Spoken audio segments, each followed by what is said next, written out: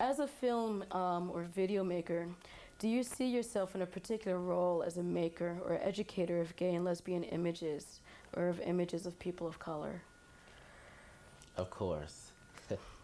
I'm assuming that you. Let me ask you a thing. Are your questions going to be in this sort of a, do I need to answer your questions in a way that incorporates your question into my response? Actually, if you could kind of like repeat my question. Okay, that's what I was saying. Yeah. So yeah, okay.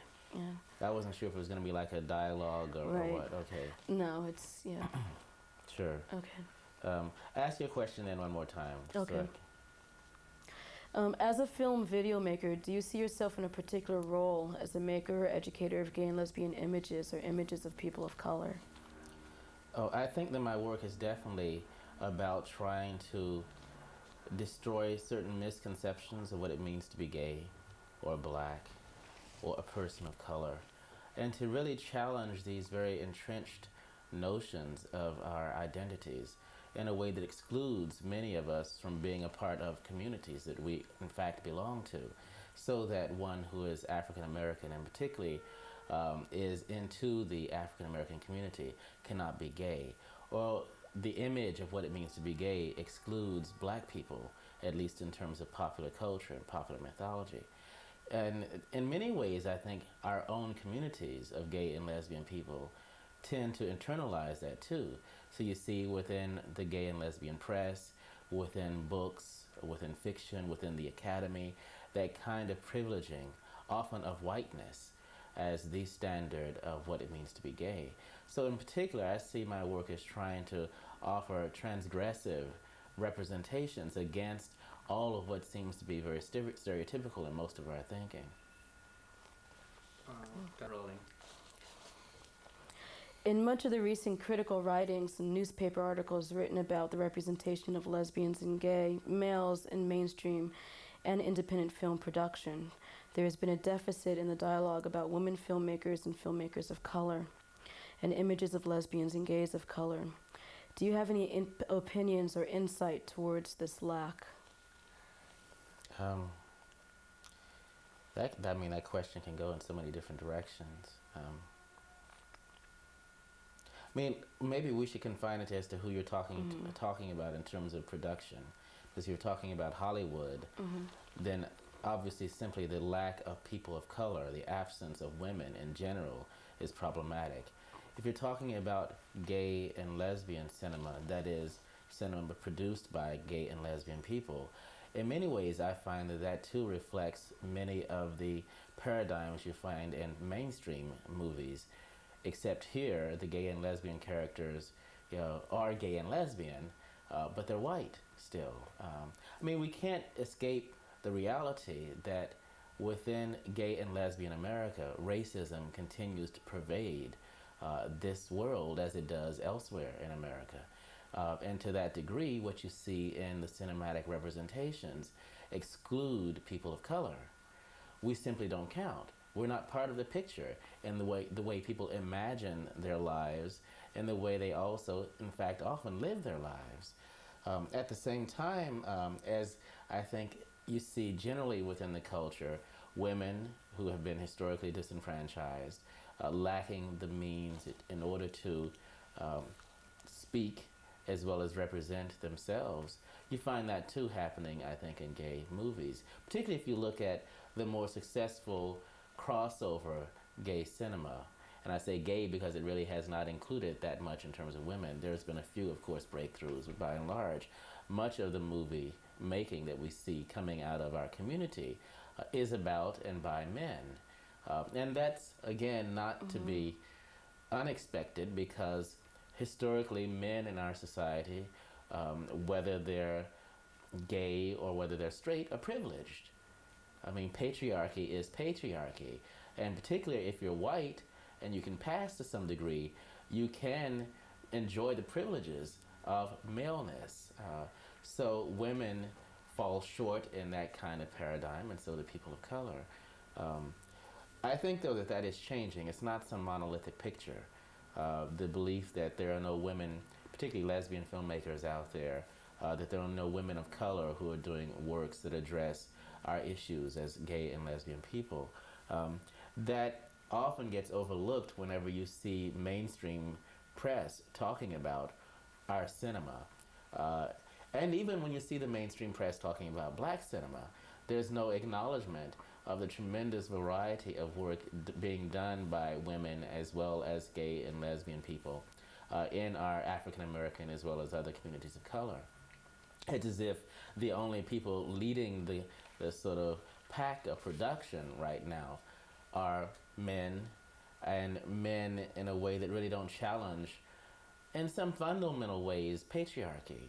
Often those movies, and I'm talking here about black cinema, privilege again black males as the heroes, as the protagonists, to the exclusion of everybody else, to the exclusion, of course, of women, but also to the exclusion of people who don't fit as men the macho image.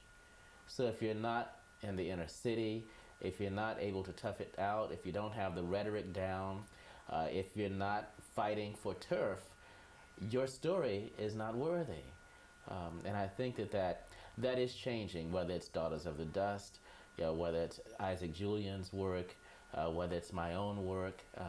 I think that there are inroads being made by a number of people who are challenging these kinds of representations. And this has just come off to the first bit of tape. Also erasing the history of women's representations and women's own filmmaking as sort of this new gay aesthetic is being, proclaimed.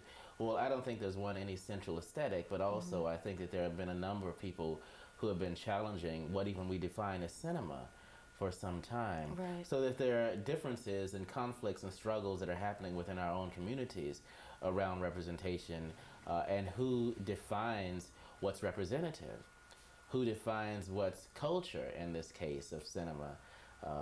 That is going on, and so if you ask questions in a way that confine it to that community, I think I can be more specific, more focused in my answers. Or just tell me sort of where you, what actually communities are you talking about?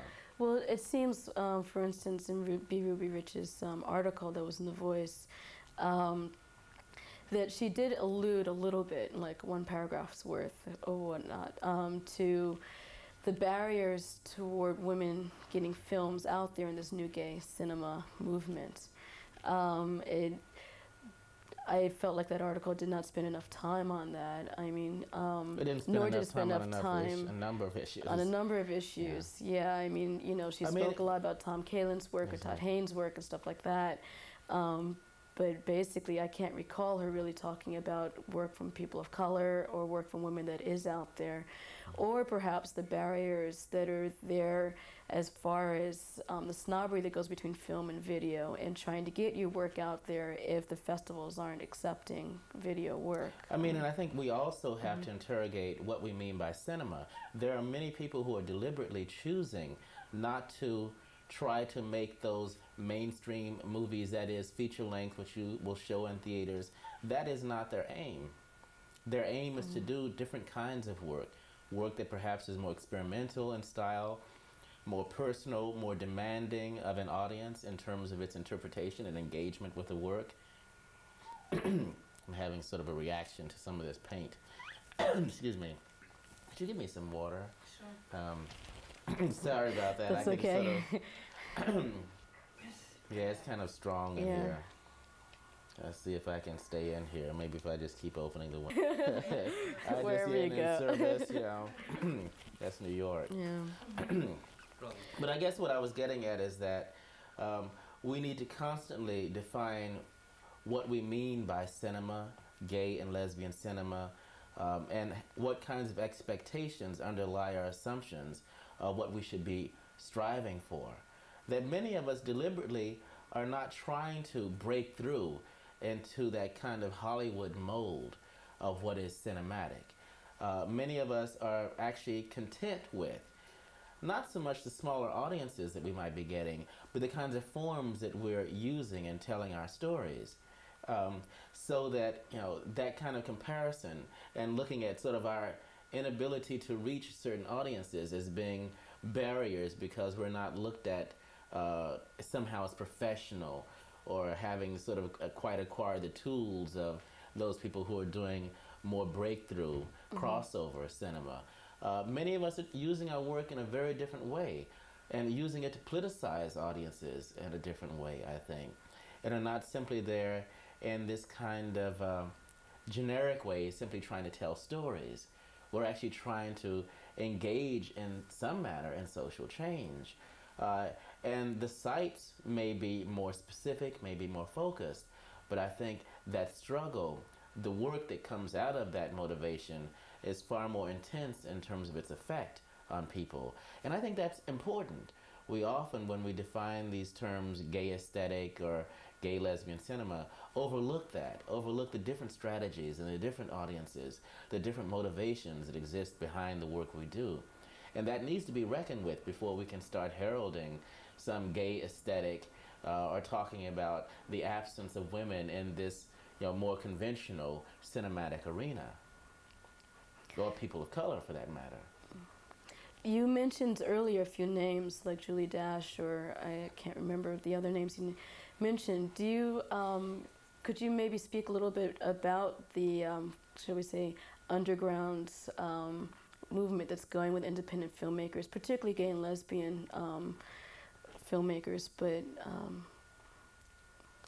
I don't know how underground it is, since you can see the work if you simply know where it's showing. It's not as if we're doing it in secret or doing it in some kind of covertly subversive manner. I think much of the work that we are doing is subversive of many mainstream conventions, but I don't know if underground would be an accurate term to describe a work like Tongues Untied, or Julie Dash's Daughters of the Dust, or Isaac Julian's Young Soul Rebels, or Looking for Langston. I think much of that work is trying to counter the hegemony of classic cinema and even our own internalized aspirations for that look, for that kind of romantic storytelling, in which we get, in many ways, a kind of narrative in which the players are bisexual or gay or lesbian, but the stories aren't really that different from what we see normally in Hollywood conventional movie making.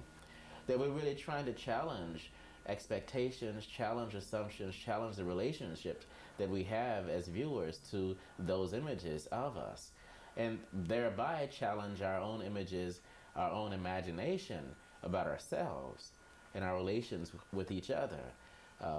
So, I mean, I think that many people are actually actively engaged in that kind of work because it's not as high profile as, for instance, My Own Private Idaho, because the work in some ways, I think, is at times more affirmative of our relationships than some of these more successful movies, and I think that needs to be questioned. Why so many of the movies that are crossing over now tend to present homosexuality as pathological. Now, I'm not saying that we should all be restricted to doing only positive images of us as successful and well-adjusted, happily in relationships for 15 years, but when you see a pattern over and over again in which the only people that get represented in our community are those in some ways that are vindictive, suicidal, murderous, and that's not simply because of straight folks' representations of us, but ours too. One has to question what is really happening here. But I think that many of us who are really dealing with the complexities of our identities and affirming that in a way, affirming our differences, and nurturing that, find the work not receiving as much attention, and yet the work is reaching people and is catalyzing other people to create their own images of self, of society, to construct their own utopias in a way. And again, if I don't answer your questions, ask. I mean, if you need follow no, that was really okay. But yeah, if you need a follow, just tell me, because sometimes I'm not quite sure. So just tell me. Okay. Yeah. As far as getting your work out to the public, have you found any type of barriers or problems with getting distribution? Have you found modes that have worked well, in your opinion, for your work, or ways that you can imagine that the systems could be better or work better toward getting? I mean, I've always realized that the kind of work I do has to have multifaceted venues of distribution. I don't privilege theaters. I mean, and there are many people who, if you don't show a work in a theater, it's not as if it's really that important. You haven't reached the pinnacle until your work, your cinematic, achievement has been shown within a theater in a darkened room with, hundreds of people watching. And I don't think that that is the only critical site of intervening against the dominant representations of us as gay and lesbian people and as people of color. I think it's important to reach people wherever they are. And that is in classrooms, so my work goes there. That is in churches, it goes there. It is in bars and, divey places that I have gone and presented work and spoken, because that is where people are. And if they are unwilling to go into the theater or into the museum, which my work has been shown in those kinds of places too, then I will reach them where they are comfortable in order to begin that nurturance of personal and, by extension, political empowerment. So I found it necessary doing the kind of alternative work that normally doesn't get picked up by major distributors that show within theaters, that it's necessary to follow all kinds of different distribution routes, community groups, to actually contact different organizations, to attend festivals that are specifically addressed to our communities, and try to reach those places, those, for instance, organizations and festivals that normally see the world in kind of classically conventional terms. For instance, the Black Film Festival, which regards really only race as being the paradigm for us to understand our identities, and does not acknowledge sexuality or class, or in many ways a more problematic understanding of diasporan identities. Problematic in that they challenge us to rethink our own. So I found that it's necessary to go to those places, particularly after the success of my more, if you will, conventional work, which they highly respect, to say, okay, now deal with this. And because of the logic of them having accepted and recognized the merit of that, it's not easy for them to turn away something like Tongues Untied or Affirmations. And so I find it necessary to do that kind of multifaceted approach to reach people in all kinds of different settings, and to really not internalize this belief that unless one shows work within a familiar Hollywood kind of framework, you really haven't achieved. That's bullshit. How would you define yourself as a filmmaker? Do you define yourself as a Black gay filmmaker, as a Black filmmaker? Does that change depending on where you're showing work? Has that changed as you developed in your work? What does that mean? Or do you feel that it's necessary to define yourself? I don't feel it's necessary for me to go through and try to. People ask me, what do you want to be known as? How should I describe you in this piece that I'm doing? I say I'm an independent documentary producer. If you want to say Black gay filmmaker, fine. If you want to say gay Black, fine. If you want to say Black only, fine. I know in my own internal psyche that I am all of these things and more. And yet I find that it's necessary for people, in order to get a handle on me and my work, to box me. And I think what I try to do is subvert that box, not by demanding a certain kind of label, but by simply doing the work that I do, so that it defies the conventions of those kinds of categories. So I really don't usually niggle those kinds of issues with people. I let them call me whatever they want to. Now, I'm not one, however, who doesn't want to be known, for instance, as a Black gay filmmaker, because that will pigeonhole me in a way, and I really want to be known simply as a filmmaker. There are people who don't want to be known as a Black filmmaker. They only want to be known as a filmmaker. And I think what that does is buy into the stigma associated with one's sexuality, with one's race. Because, for instance, we don't, when we hear the name Tolstoy and Russian novelists, think that that is somehow a denigration of his work.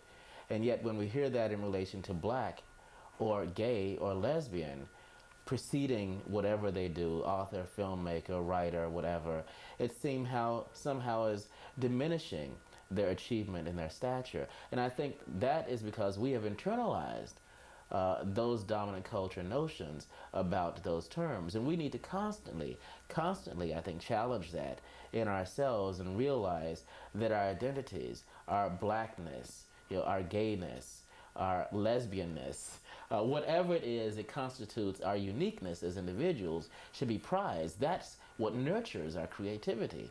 That's what nurtures, I think, our political struggle and what makes us endure despite adversity in the world.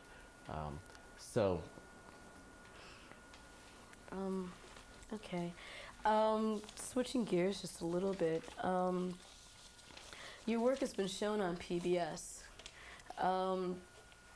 I didn't mention that, but obviously public television too, right, as one of the venues. But that's kind of obvious. How have you found PBS as a venue for presenting your work? Problematic to say the least. I mean, most of my work has been shown on public television. At the same time, that does not guarantee, because of the way that public television is structured and the ideology of the people who run public television, that the work necessarily gets its proper due. Particularly not simply because of who I am, but because of how independent work generally is treated within the public television arena. That work gets marginalized as our communities in society at large are marginalized. So that, for instance, in Seattle, Tongues Untied was shown at 3 a.m. in the morning. Or in Portland, it's not shown at all, despite a huge gay and lesbian population. Or in other cities, it's shown at 11 o'clock or at 1 o'clock in the morning. And one has to wonder, given the centrality these days of sexuality in so much of the struggles in all of our communities, and not just in relation to AIDS, but into relations of violence, of rape, of the kind of psychological torture with which we treat each other, the kind of abuse, the kind of internalized self-loathing that many people feel about their bodies and about their sexual identities, the repression, that this is a work that you would think, even though you may not be black or gay, is still relevant to you.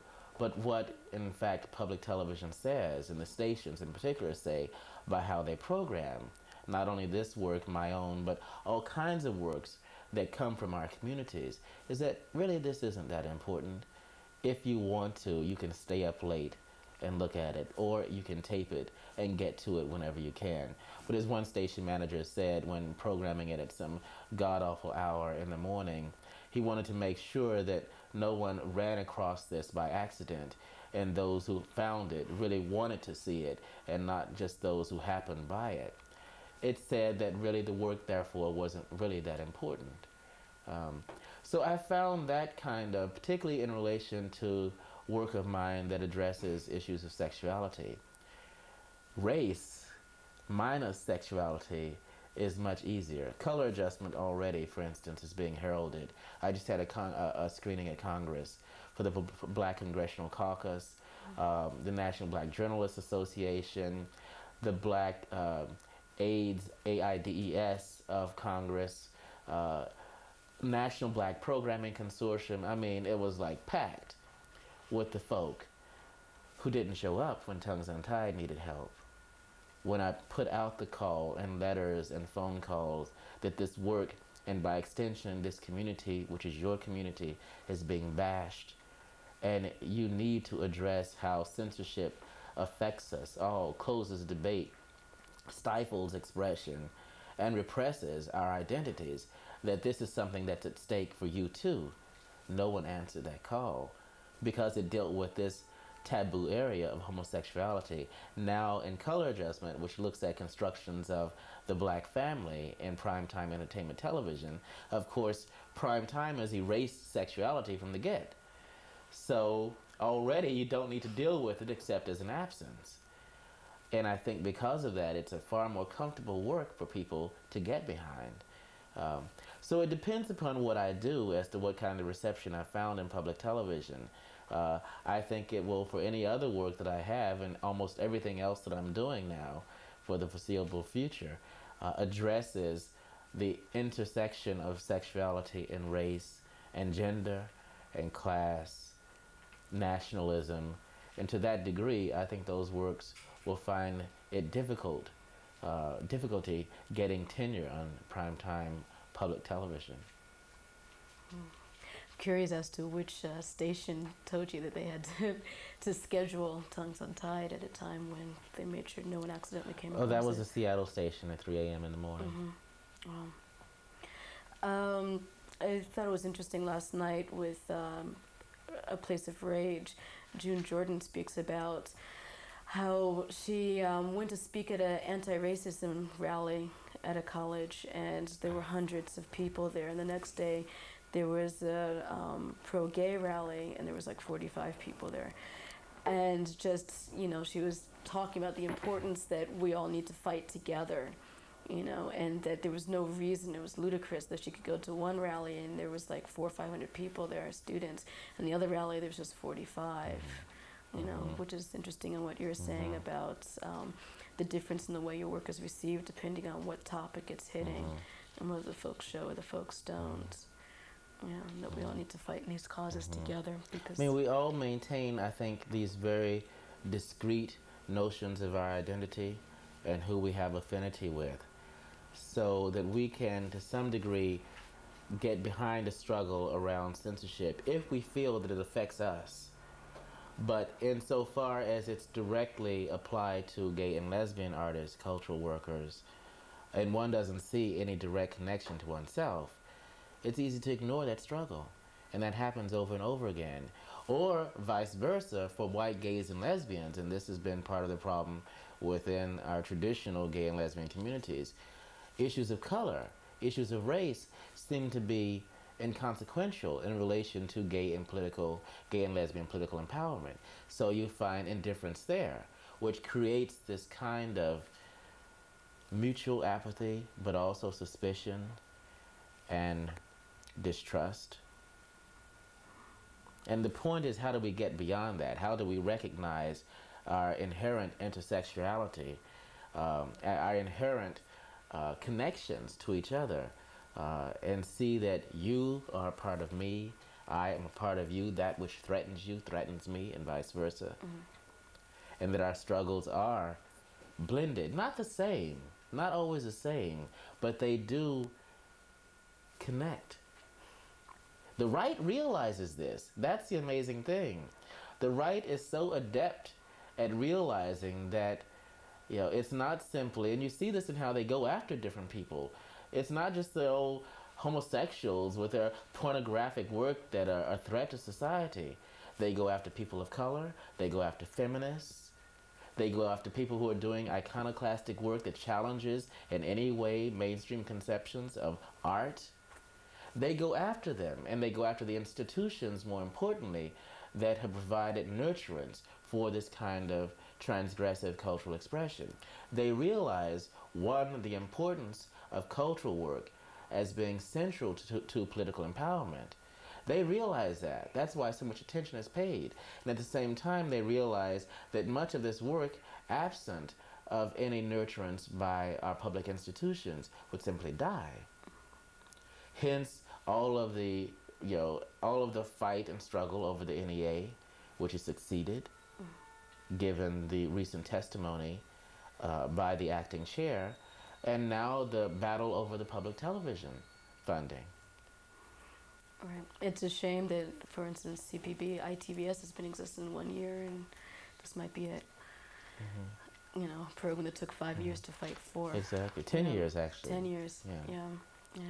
And all based simply on 2-line descriptions of what the first round of funded projects are. Most of which, of course, that were attacked by the right, by the senators in Congress, were about communities of color, which is very, very revealing. Yes. We are a threat. Just as a final question, I was wondering whether or not you would like to comment on the recent misappropriation of your work for uses on the right agenda. The blatant misappropriation. Sure. I mean, we've seen that time and time again, particularly in the last 4 or 5 years, whether it's Mapplethorpe's work, whether it's Serrano's Piss Christ, whether it's Todd Haynes's Poison, Paris is Burning by Jenny Livingston. I mean, over and over and over again, and you'll see it continuously too. It's not going to end. I mean, I think I'm just one more in this episode, sort of continuous episode of repression and the use of any work that challenges particularly hegemonic notions of appropriate sexuality, which typically even doesn't in itself deserve public discussion, heterosexual or homosexual, but particularly homosexual, how that kind of misappropriation tries to control us and police our expression so that no one will be seduced in an intellectual and political way to a respect for our identities and for our communities. And I mean, what you see over and over is the utter immorality of the right and the blatant distortion, falsification, ripping to shreds of work in order to assert their power, in order to control us. So I'm not shocked by it. I mean, people who are up against the wall will do anything in order to preserve their preeminence in society. And that, I think, is what you're seeing, particularly in terms of white, heterosexual, heterosexist, homophobic patriarchy. You're seeing a community which has historically had privilege now being challenged, having been challenged really since the 60s in an effective way in which that kind of hegemony has been unraveling, but challenged in a way that now they see how it's not only the law and it's not only government, it's not only in business that one maintains power, but also through culture. Culture in some ways even more importantly because it's the way by which you inculcate the notions of who is entitled to privilege before people actually receive it or earn it. And realizing that anything that can be done, anything, no matter how distorting, no matter how gross, in terms of the kind of blatant misuse of work, goes. And I've seen that, of course, in my relation to my own work, not only with the Pat Buchanan misappropriation of Tongues Untied in his campaign ad in Georgia, which then played in other places of the South, but also how the Christian Coalition excerpted 7 minutes of the tape, reduced it to this disjointed, hideous, totally grossly butchered piece of curse words, ripping all of everything out of context. So it seemed like all I had done was simply string a bunch of non sequitur obscenities and call that art. And then having the nerve to send that to Congress in order to influence content restrictions on the NEA. But again, you're seeing, how these notions of family values, the taxpayer, the American public are being used in a way to exclude us and also to maintain this very monolithic, imaginary, mythic concept of American community. A community that is composed of like-minded people who resemble the Jesse Helmses and the Reverend, Falwells and so forth of the world. So I mean, it's chilling because, again, I don't think oftentimes we realize what's really at stake. We respond in a sort of piecemeal way, depending upon who's attacked, to the challenge against our voices, against our expression, against our right to expression. But it's not as if black people realize what's at stake when gay people are silenced, or what gay people realize when women are silenced, or what women at times, feminists, realize when African Americans are silenced. And of course I'm speaking feminists here who are white feminists. It's as if one can look at that in a kind of detached way and perhaps argue against censorship, but it's not in any way a mortal threat. And I think, and I'm not exaggerating here, it is a mortal threat when our right to simply speak and to be heard in the public discourse, meaning that kind of discourse which is financed by our public institutions, is being stripped away. When we are being policed and when our identities effectively are being erased within society. Get back in the closet.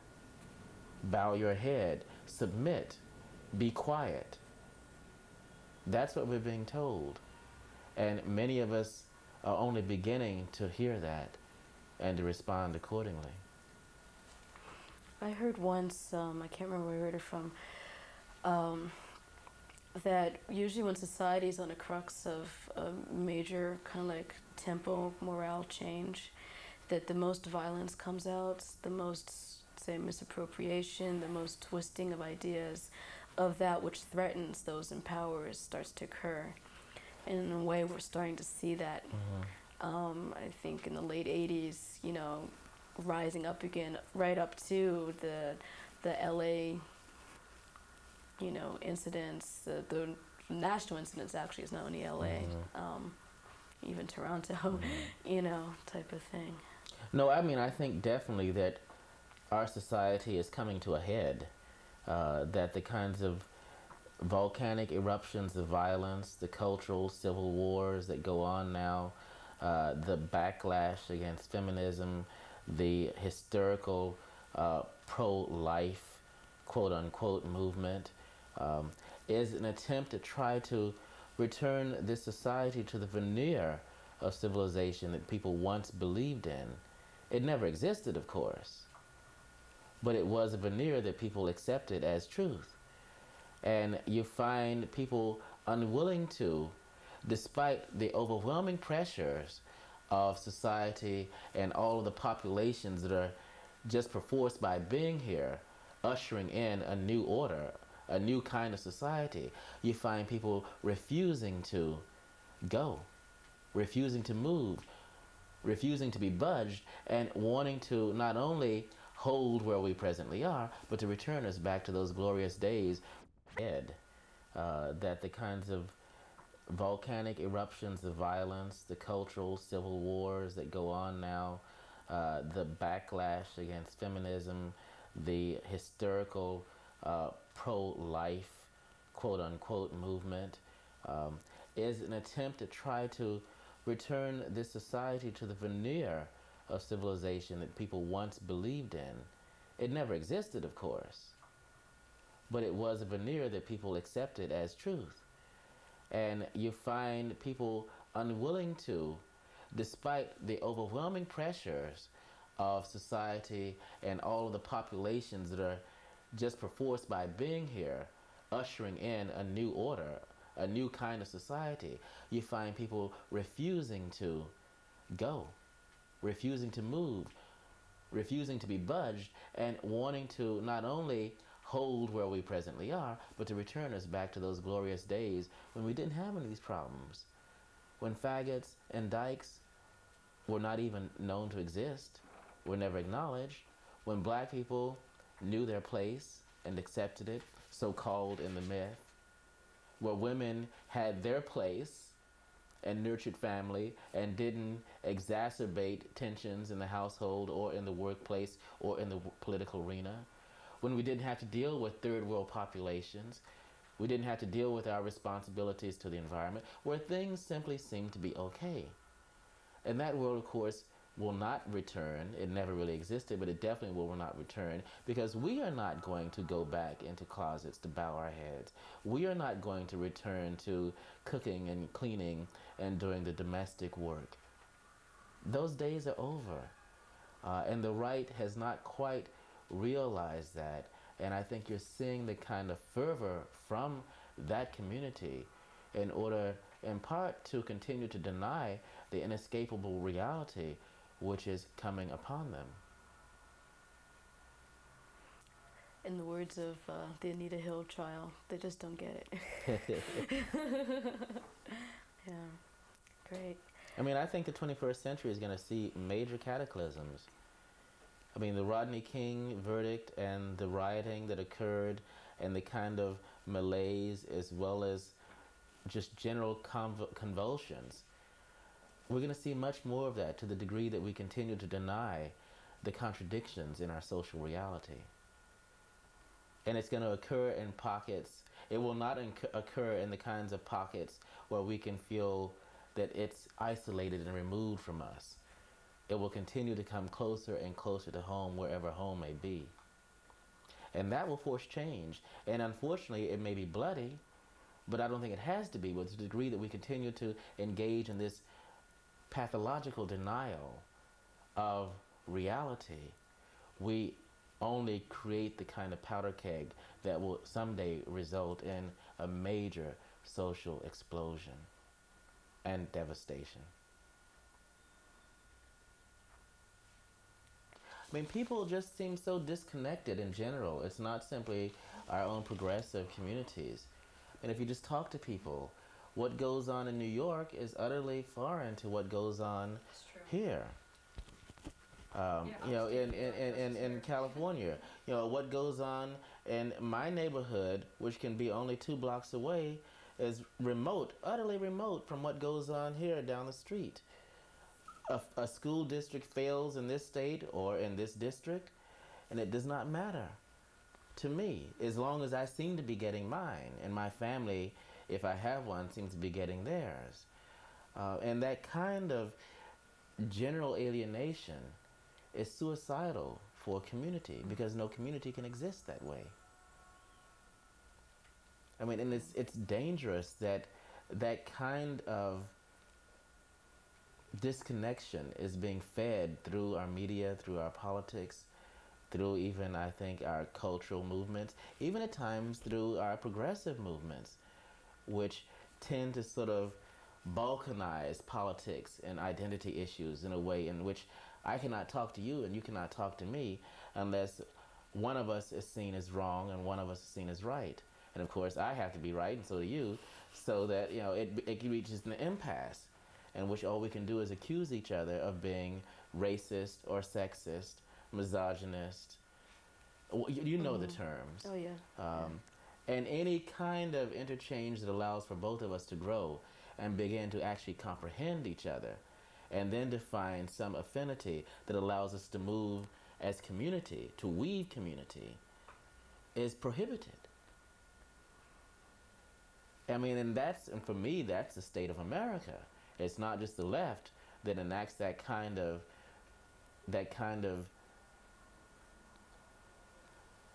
I don't know, I'm sort of losing it a little bit because I'm getting tired. But it's not just the left that enacts that kind of dynamic where we don't seem to go beyond our rigid boundaries of identity and politics, our comprehension of the world. It's America. I found sometimes a problem with the left, or problem that I've had, is that often there's some people who are so eager to do the right thing, quote unquote, that they forget about the baggage that they bring to that, and they're not willing to deal with that. And if it is pointed out, it causes explosions. And not pointed out, I mean in an alienating, ostracizing way, but it causes explosions because their mind's in the right place, or their heart's in the right place, but their mind always isn't. As far as the way information is being processed. And that's something that, as the left side, I think we need to figure out how to deal, because we are disparate and the right is organized. You know? And we need to figure out how to deal with that. Supremely. Just in terms of logistics, of being able to marshal the forces when need be, to get out the letters, to get people.